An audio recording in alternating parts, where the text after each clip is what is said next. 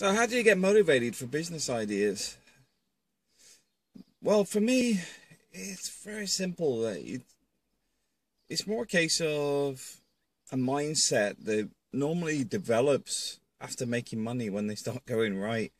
Which is why when things do go wrong, you're not really bothered. It's more a case of, okay, on to the next idea, and you keep going until something works. At the moment, I've got probably 10 different ideas that are up in the air. Some of these are going to develop quite fast, and some of them will invest about a week and then just leave it. You may think, well, what's the point of that? Well, it becomes automated. It's like one of the websites I run. It makes about $700 a month. It took a month to set it up. Over 5 years ago. After that, it's run itself. So you've got to bear in mind that a lot of this is not about making a million today or whatever. It's about making money every day.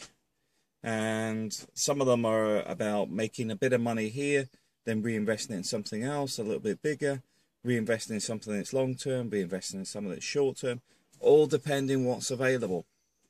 We're looking at some power plants at the moment. They're €500,000 a time. They're not going to sell overnight.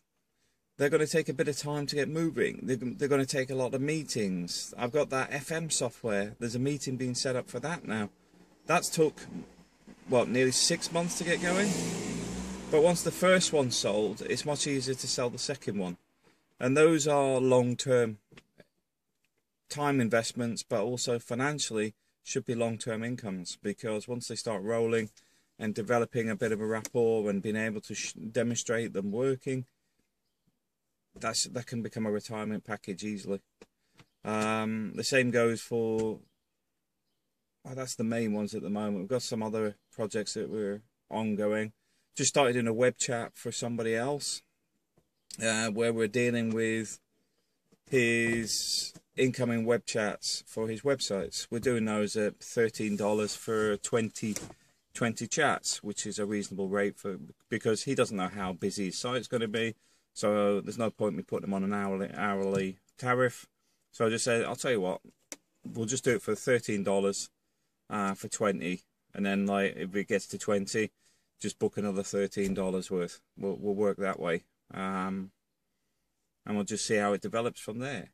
Because if it develops into something bigger, it develops into something bigger. If it doesn't, he's still got the backup. I mean, it's only costing him $13 a month, and for me, I'm happy at making that sort of money.